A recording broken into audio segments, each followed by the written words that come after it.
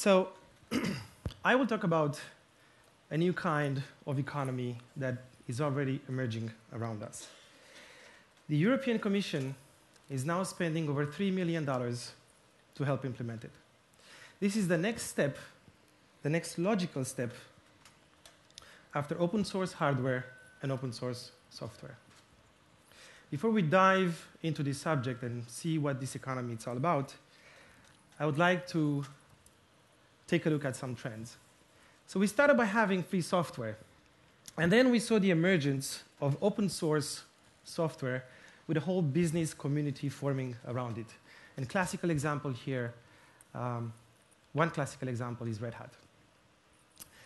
Then we had open knowledge platforms like Wikipedia.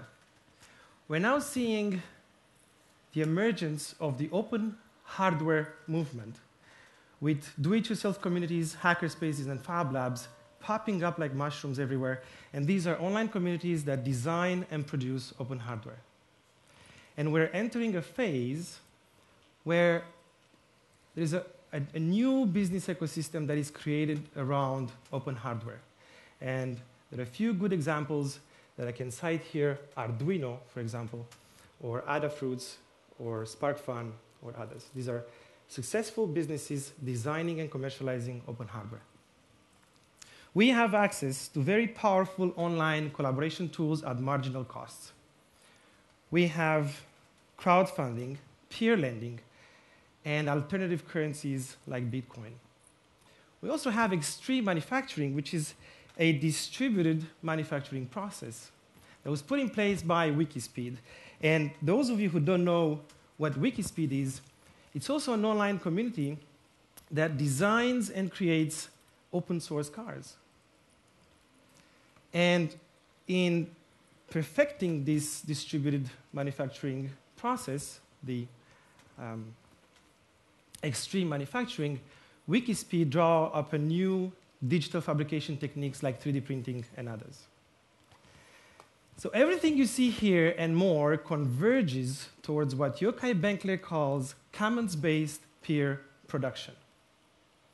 This is the synthesis of all these patterns that we see around us. I will illustrate how commons-based peer production works by telling you the story of Sensorica, an organization we're building that embodies all these fundamental principles of this new economy. And the story starts in 2009 when Ivan and I invented this new scientific instrument that is now used in biomedical research.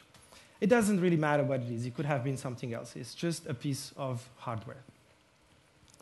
And we were quite impressed with the level of innovation of these open hardware communities. So we decided to share our design and to invite other people to participate. And this level of openness and transparency allowed other creative individuals, other innovators, to find our project and to participate, to contribute to it. At this point in time, Sensorica as an organization looked pretty much like any other open hardware project. It was a basement project with a few individuals collaborating on a piece of hardware. Then we got a little luckier, so we got some funding and we had some money to spend on a space. We rented a lab, and we bought some equipment, we bought some tools, and we shared that among us. And that allowed us to build our first prototypes, to build our knowledge commons, and to build the know-how around our core technology. So by sharing this lab space and this equipment, made Sensorica look more like a fab lab, more like a hackerspace. And then something happened to this organization that pushed it forward. A few very clever business individuals saw an opportunity in our innovation. And we made a study to evaluate the market value of this product idea that we had. And we realized that together we had created a good potential to generate revenue. Now we're putting the notion of revenue in here, in the whole mix. And that represents a new kind of incentive which adds on top of what was there before. So from this point on, Sensorica started to attract more and more people with business skills, and we started to draft a very unusual business plan. Sensorica was now on the path to become an open enterprise, something that we call an open value network. Let's take a few moments here and look at the main features of this nascent organization. Transparency in terms of access to information helped the organization to grow and to get more access to resources. We inherited openness in terms of access to participation from other open projects. Now, nobody got paid for the work done. So nobody could be told or forced to do anything. There are no economic interdependencies between individuals. So basically, there are no mechanisms to support power relations, the type of relation that you have with your boss. So from the start, Sensorica needs a horizontal governance. Like with any other open source projects, all the participants contribute with their own assets, with their own resources, and they decide where and how to allocate these resources. So from day one, Sensorica is a decentralized organization when it comes to allocation and utilization of resources.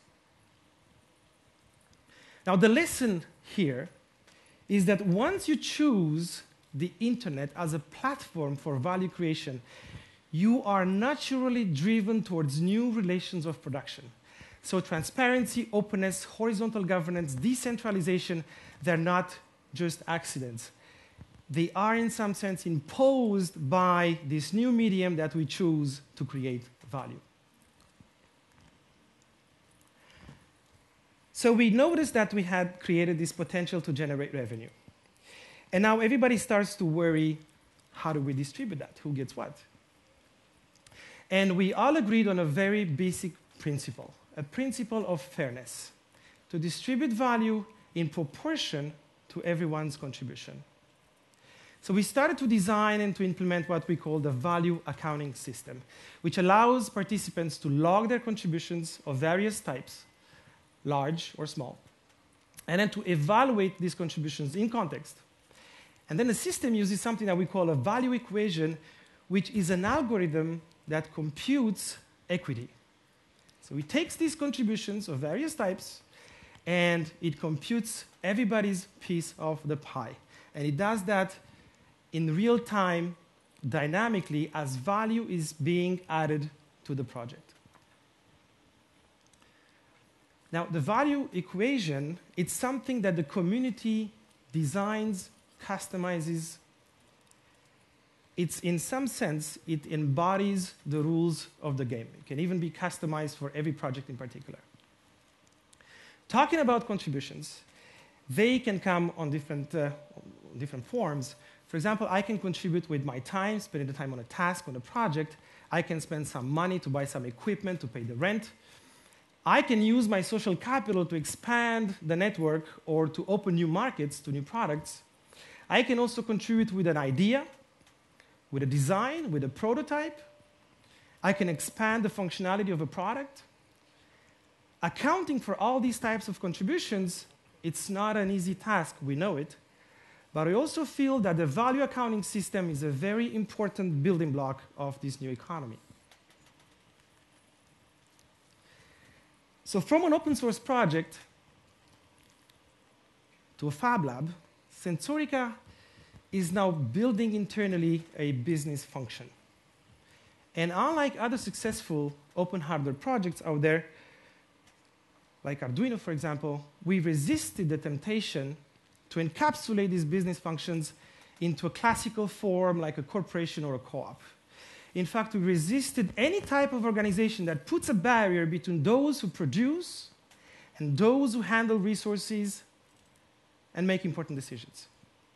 So we eliminated this distinction between the hierarchical business core, like Arduino, for example, and the community that grows around it and helps it design the products. And we could eliminate this distinction because the value accounting system is able to take into consideration every input, large or small.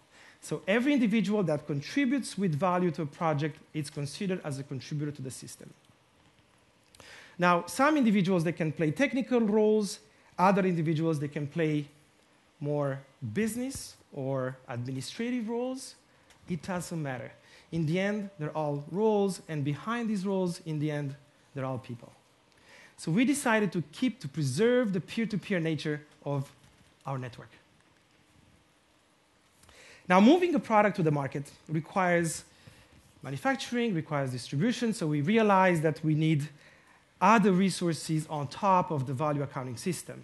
We need tools to manage the supply chain, tools to manage tangible resources, tools to manage projects, to manage customers' relations.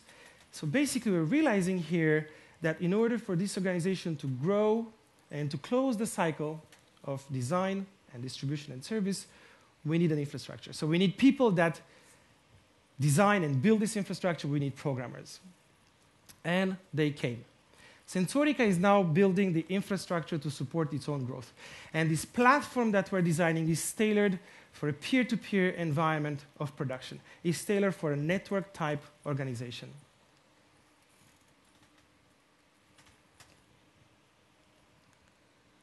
Now, with all these tools and processes on site, we're starting to have a more clear vision.